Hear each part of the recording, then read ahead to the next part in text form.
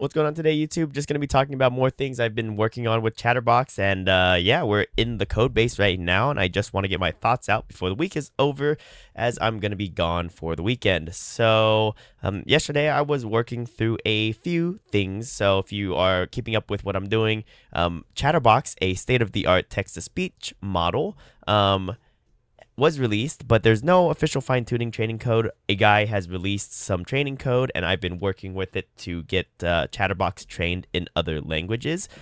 So I have Japanese working with English, and so I'm going to talk a little bit about that journey to get here and what I did to accomplish that. Testing out how this sounds using two languages, ヤスのグレーのジャージュとそうまってスポーツマン借りてはある。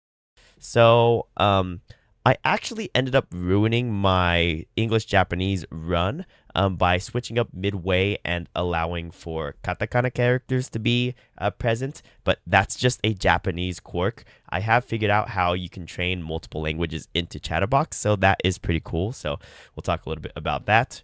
Right now, I kind of just started a new run right now to get the model trained for Japanese English because the previous run I messed up on and I don't have a previous checkpoint, so that's that. But first things first, what did I do? Well, I needed a tokenizer. I needed to change the tokenizer that comes with Chatterbox. If we look at the tokenizer, we have mainly English or almost all English here. So in order to use Japanese, I need to increase the the tokens that are inside of the Chatterbox tokenizer in order to tokenize it into tokens that Chatterbox can understand. So the reason that we do the tokenization process is so that the Chatterbox text model can kind of understand better how speech is represented, and then for each token that we train, it stores a certain value inside of the weights to kind of model how maybe that token is going to sound in whatever sentence you feed it. So to do that, we need a tokenizer. So I needed to lengthen the tokenizer to include Japanese characters. So here I have a bunch of hiragana inside of here.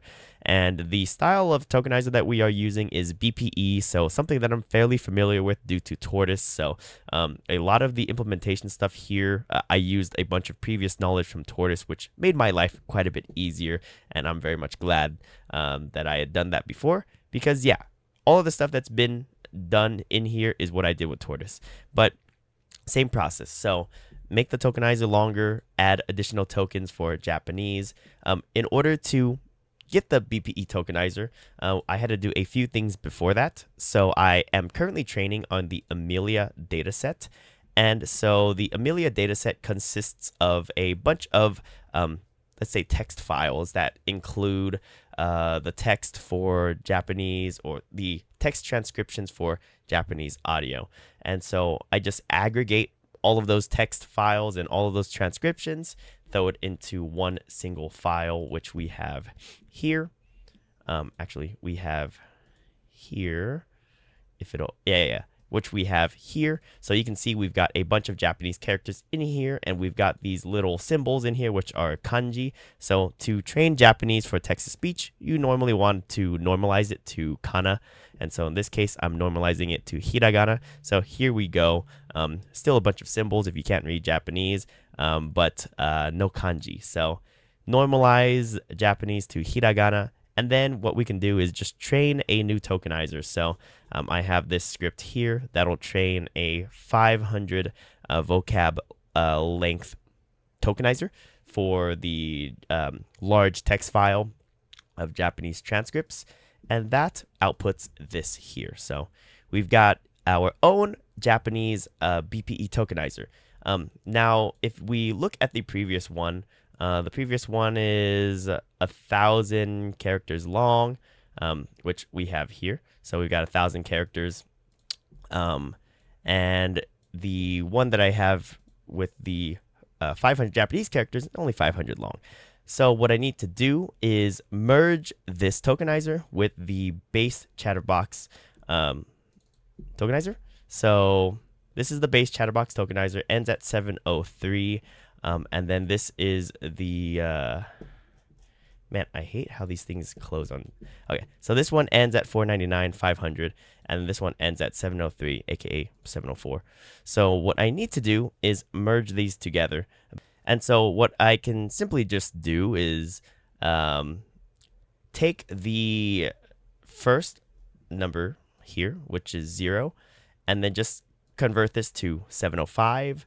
The next one do 706, 707, 708, so on and so forth, and just change the index values for all of those tokens, and then just copy them into this tokenizer here and placing it after the 703, which gives me this tokenizer right here. So if we go to that 703, that's all I'm doing, just doing 704, 705, 706, and then just making sure to exclude anything that's overlapping. So the special tokens here, we don't consider the special tokens, so we actually start from this one here, which is this little triangle. And so you can see that is at 704, and we just continue doing it in sequence. So that is how I just made the Japanese English tokenizer merge here. There are some things to consider. For example, if you have 2 tokens inside of a BPE tokenizer that share the same number for the same key, you run into issues. So the the script that I actually use to make the tokenizer takes into account a existing tokenizer to make sure none of that overlaps. So basically what that allows me to do is make sure that there's no duplicate tokens inside of the BPE tokenizer. And then once we have that, we can train on it, and generally we are good to go. However, there are a few considerations or some modifications to the Chatterbox text model that actually needs to be done in order to accomplish that, and that is to make the text embeddings longer. If we don't change the text embeddings or the text weights, what we end up doing, or what we end up getting, is a size mismatch for the weights and the tensors that are being trained inside of the model. And so what we need to do is we need to extend them. So we've got a little script here that is able to extend the specific weights tables that we need to make longer. So we take the original one, which is 704 vocab tokens in length, and extend it to, in this case, an arbitrary number, which I just extended it to 2000. And so, yeah, we've got all of these parameters in here that we could feed in: new text vocab size. So I made it 2000. So once you have a T3 model, or the text model for Chatterbox extended for with additional tokens, that's where we get something like this. It's just a larger version of the T3 model. So T3 CFG 2000. And then we just need to modify the Chatterbox configuration. So if we go into T3 configs, I just change this value from 704 to 2000. And so this allows us to train on a larger, or it allows us to train with a larger text embedding table, or weights, or whatever you want to call it, and allows it to learn new representations for the tokens that we added to the BPE tokenizer. So that is that. That's how you can add tokens into the T3 model, the text model for Chatterbox. The second thing is, how do we maintain the existing tokens so that those tokens don't get messed up during training or anything like that? And so to do that, we need to change how the model trains and saves weights. And we go into our fine-tuning script here. Where is it at? We've got fine-tune T3 beam here.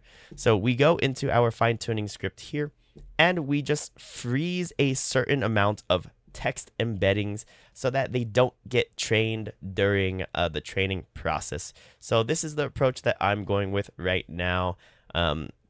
So what we do here is that we just freeze the first 704 tokens inside of the text embeddings that we are training. So basically we're zeroing them out, so we're not doing any type of writing to those weights, and we pretty much preserve and freeze these values during training, so that when we inference on them, we get a mixture of, well, we are able to use English and Japanese. So I'm going to just inference on this sample here, which is English.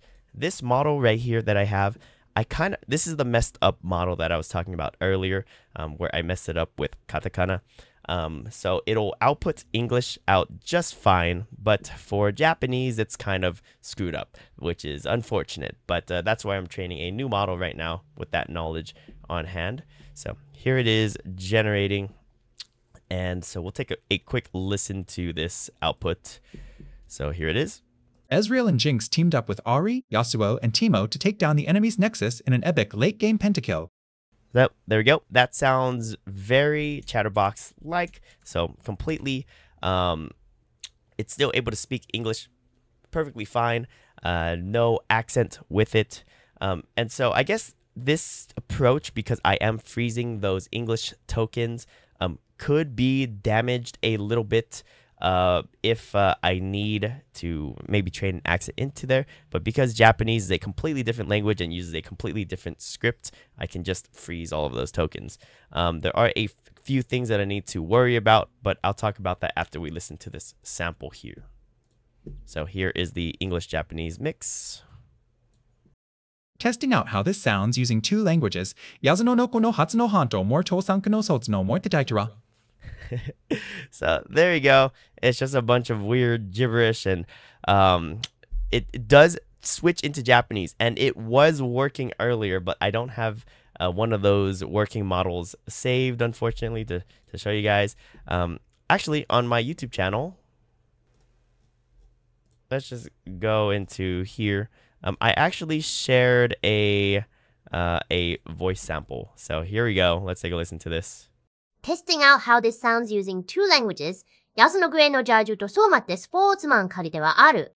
So that is much more comprehensible, and yeah, that's how the model sounded before, and that was a very undertrained Japanese model as well. But we are currently running a new one so that we can get the language a little bit better. So the consideration that I was talking about a little bit earlier before these was that there is an issue if maybe I need to train a language that overlaps with some of the tokens that I have frozen. So I don't know exactly how I would accomplish that for this case, because we have, like, let's say for example I wanted to maybe train like German or something like that.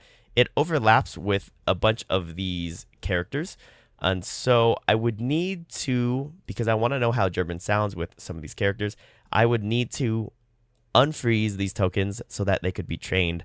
Now I don't know how that would work, how I would do that dynamically. I feel like at this point, I would need to have an English data set as well that I'm training with so that it doesn't forget how to speak English. That's the only solution that I could think of to enable or to not freeze these weights and then train on German.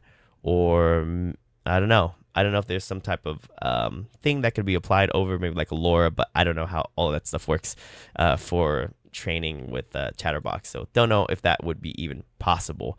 But yeah, that's just one consideration that would have to be taken into account with maybe training a language that overlaps with some of the characters or some of the scripts that are being used here.